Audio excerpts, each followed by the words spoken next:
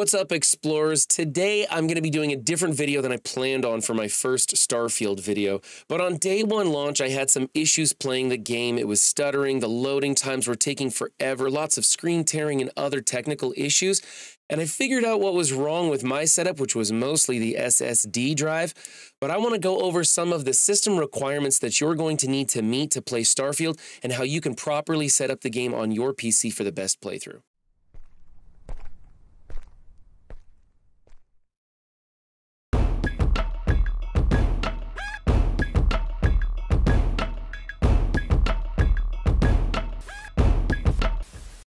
Dang it. By the way, we record these Starfield videos live on Twitch, not to mention the playthrough footage is recorded live on Twitch also. And if you want to be a part of that, be sure to subscribe. Links will be in the description below so you can come hang out with me live. Looking to start streaming on other platforms as well, but for right now, you can come find me there. We'll talk extensively about the SSD drive and how it connects, but first let's take a look at the other system requirements. You're going to need an operating system of Windows 10 or 11 with the updates, an AMD Ryzen 5 or an Intel i5 processor. You're going to need 16 gigabytes of RAM. You're going to need a graphics card that's a Radeon RX 6800 or an NVIDIA GeForce RTX 2080. I happen to be running a 2070 and it still runs super smooth, so that might be like a high-end requirement there. You're going to need DirectX version 12, broadband internet, of course, because man, uploading and downloading all these things takes quite a bit of time if you don't. Storage space of 125 gigabytes, and that's going to need to be stored on an SSD with the proper connections. Now, I do think that in the end, I actually ended up needing more than 125 gigabytes of available space, so give yourself a little buffer room there. And here's how we're going to be opening up our system requirements to see if you have what you need to play Starfield. There's two ways I like to do this. You can go down to the start menu and type in DXDIAG or DirectX Diagnostic Tool. Run that and it will come up with a list of things in your computer like Windows 10, the AMD Ryzen 7, which is good enough because they require the Ryzen 5. And then it looks like I'm running DirectX 12. I thought I was running 11, but it appears I am running 12. And you can Google search DirectX downloads. That's a free download to upgrade to DirectX 12 if you're running something older than that. To find out your graphics driver, click on one of the display tabs. Yes, I'm running 4 monitors. Any one of those will get that display out for you. I'm running the NVIDIA GeForce RTX 2070 Super, and that is getting it done. It says you should be running the 2080. But I'm having no problems at all with my 2070 Super. The other way to look up your system requirements, and this is probably a little bit more common, and you can already see it written on my screen there, is type in system information. If I can type. There we go.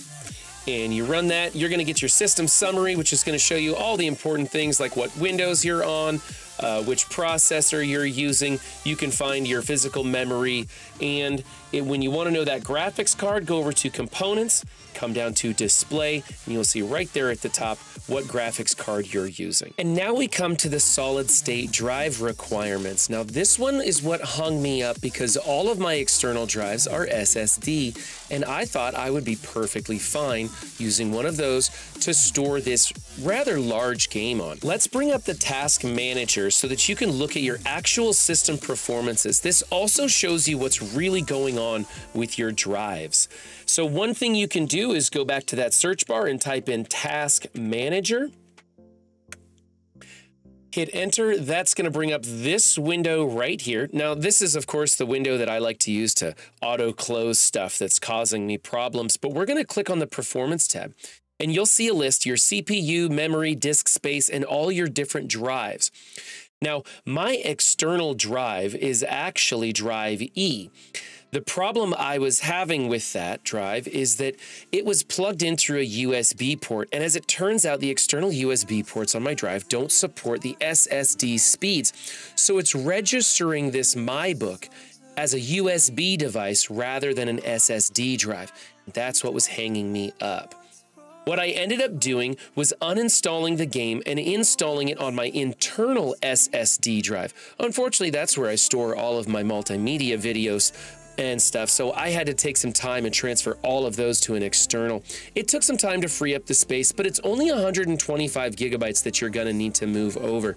So I highly recommend you make sure that you have an internal SSD drive, or you have the proper connections to your external SSD drives to make sure you're not hitting a bottleneck. Cue dramatic music and then let the music cut out and freeze frame as we wait for a loading section to load here. If you're having issues with screen tearing, long loading times, if the audio isn't in sync with your actual gameplay, like all the sound just cuts out except for the bullets, or if you're in a battle and it just starts to stutter and pause and you don't know why you're getting shot and can't move, that's probably because you're running on the wrong type of drive. You either have it on a hard disk drive or you're running on an external SSD drive with improper connections. But I just froze up.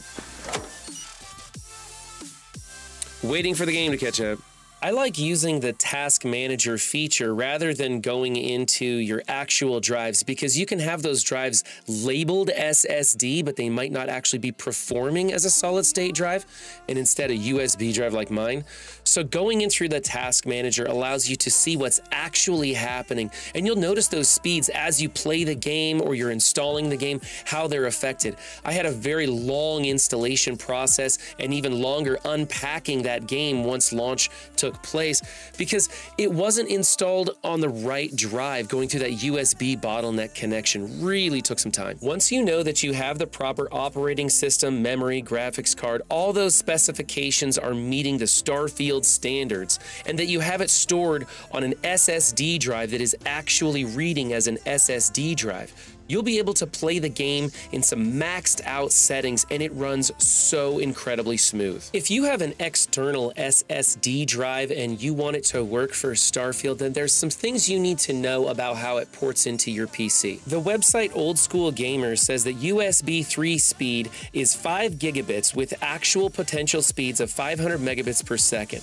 So that's just slower than the fastest SATA SSDs, but you won't saturate the SSD. In other words, your bottleneck is still going to be that USB 3 port. If you want to do better than USB 3.0, then it's best to use the second generation of USB 3.1, which comes in at 10 gigabits per second. But for multiple drives, the transfer rate will be limited to around 700 to 800 megabits per second. And that's with a faster USB 3.1 Gen 2 interface. What all that means is that if you want to be using an external solid-state drive, you need to have the latest, fastest USB connections to get the most out of it. Or you can just move it to an internal SSD drive, which is like a direct connection. That's what I'm now running the game on. However, it required me to move a lot of things off of that internal storage drive to my external drives. In short, if you want the best quality experience while playing Starfield, then make sure you meet these system requirements and be using an internal SSD drive for simplicity, or make sure you have the fastest USB connection for your external SSD drive. If you like this video or found it useful, be sure to hit that like button and subscribe for more Starfield content. I'm Run7, reminding you to have fun exploring, Commanders.